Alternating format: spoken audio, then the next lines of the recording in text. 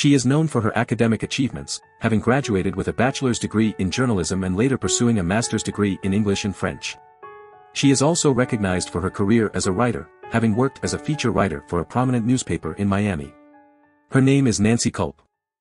In the world of entertainment, there are few actors who have left as lasting an impact as Nancy Kulp. Born in Harrisburg, Pennsylvania, to Robert and Marjorie Kulp, she was their only child. Her father worked as a traveling salesman, while her mother was a dedicated schoolteacher and later became a principal. When Nancy was still young, the family relocated to Miami, Florida, where she would begin her journey in the world of acting. After graduating from Florida State College for Women in 1943 with a bachelor's degree in journalism, Nancy Kulp's passion for learning led her to pursue a master's degree in English and French at the University of Miami. During this time, she also found work as a feature writer for the Miami Beach Tropics newspaper, where she had the opportunity to interview and write profiles on celebrities like Clark Gable and the Duke and Duchess of Windsor. It was during these encounters that Nancy's love for the entertainment industry truly blossomed. With her education and experience in journalism, Nancy Kulp's transition into acting seemed like a natural step. She began her career in the theater, honing her craft and captivating audiences with her talent. But it was her breakthrough role as the iconic character Jane Hathaway in the hit TV series, The Beverly Hillbillies, that would catapult her to stardom. Her portrayal of the intelligent and ambitious assistant to the character Mr. Drysdale endeared her to viewers, and she became a beloved figure in households across America. Nancy Kulp's impact and legacy in the world of entertainment cannot be overstated.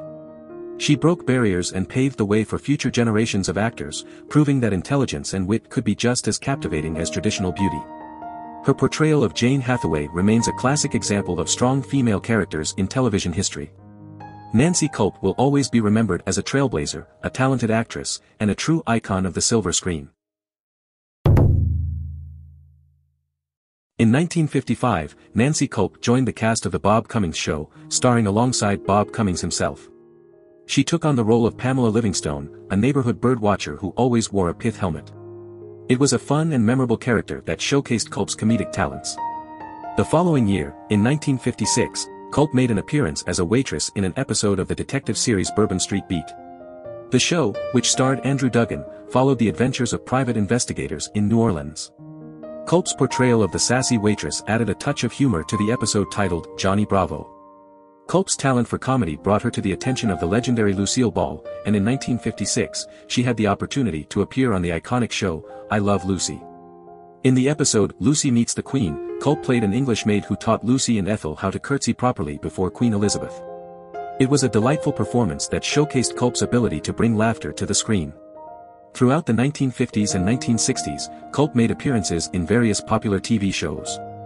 She appeared in episodes of The Real McCoys, Perry Mason, The Jack Benny Program, 87th Precinct, Pete and Gladys, The Twilight Zone, and Outlaws.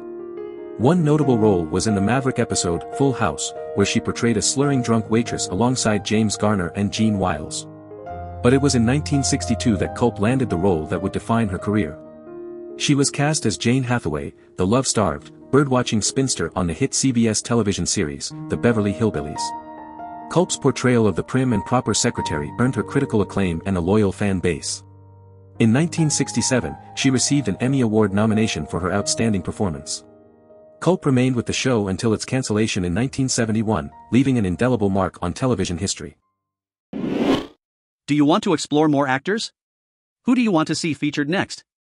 Subscribe and leave a comment below to let me know. I'll see you in the next video.